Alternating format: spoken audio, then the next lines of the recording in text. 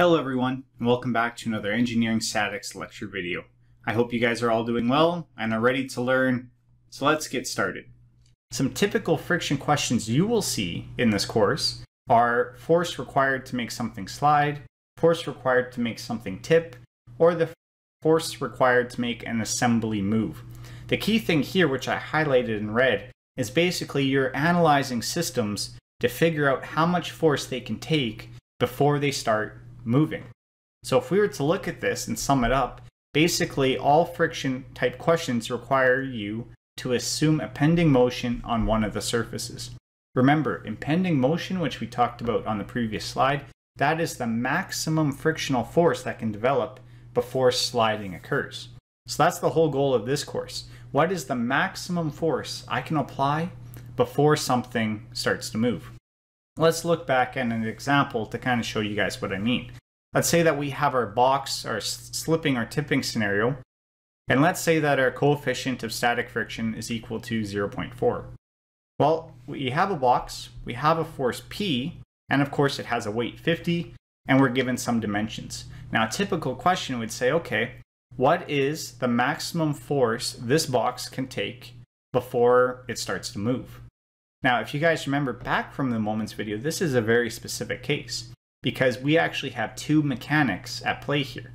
If I were to press something, I can make it slide. But remember, when it comes to moments, if I were to press something higher up, I can actually make it start to tip.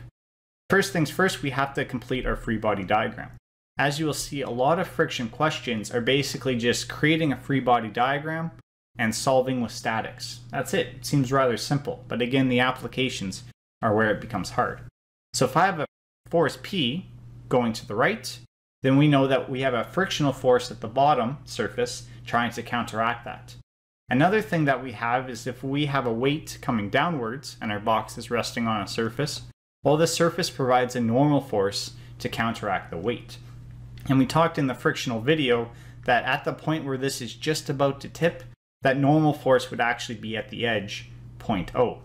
So if you guys are wondering why it's over there, just go back to the Moments video. We talk about it more in depth. So again, all friction is creating a free body diagram and solving for forces. If I were to look at this free body diagram, I only actually have three unknowns and I have three equations, so things become rather simple. So if I were to go summation of forces in the y, well, there's only two forces in the y direction.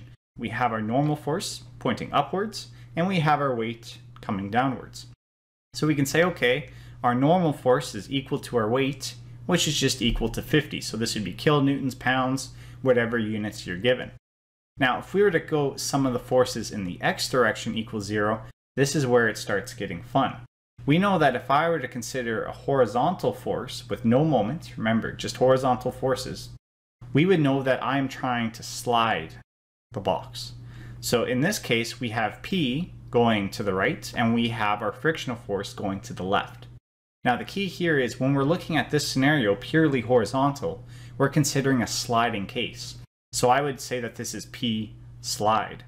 And if we were to rearrange this, we know that P slide is directly proportional to our frictional force. And we were saying if this frictional force is just on the verge of moving, or the system was just on the verge of moving, we have the formula where it's equal to mu times n. So we know that mu is 0.4 and the normal force is what we saw for above. We can see that our P force to make this box slide is actually going to be 20. So again, 20 kilonewtons, 20 pounds, whatever you guys want. But again, this was only considering a sliding case.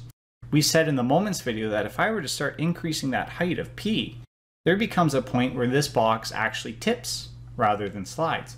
So if I were to go summation of the moments about point O, we see that we have our P force times that distance d, the 75, plus our weight times B, that kind of that thickness to the midpoint of our box. And if we were to arrange this, we can find that the P required to make this box tip is 16.7. So if we were to look at this, we can actually say, okay, because our tipping force, or the force required to make it tip, is lower than the force required to make it slide, tipping will occur before the box slides, and it will occur when our P is equal to 16.7. So again, the typical friction type question, what is the force required to make it move? Well, that would be the 16.7. That is the lowest force required to cause motion on this box. And then if you're ever given a box scenario, they'll typically ask, well, will it slide or will it tip? Well, in this case, we know that it is going to tip. So this is why friction becomes hard, because you have to start analyzing all the mechanics of different things. Now we're going to talk about one last thing, and that is friction angles. So the normal force and the frictional force can be combined into a single resultant force acting at an angle. This angle is called the angle of static friction. So let's look at a system in impending motion. We have a force P acting on the box, so of course we have friction counteracting that, and we have a normal force. Well, again, if F is my X component and N is my Y component of a resultant force, if you will, we know that the resultant force is going to act something like this.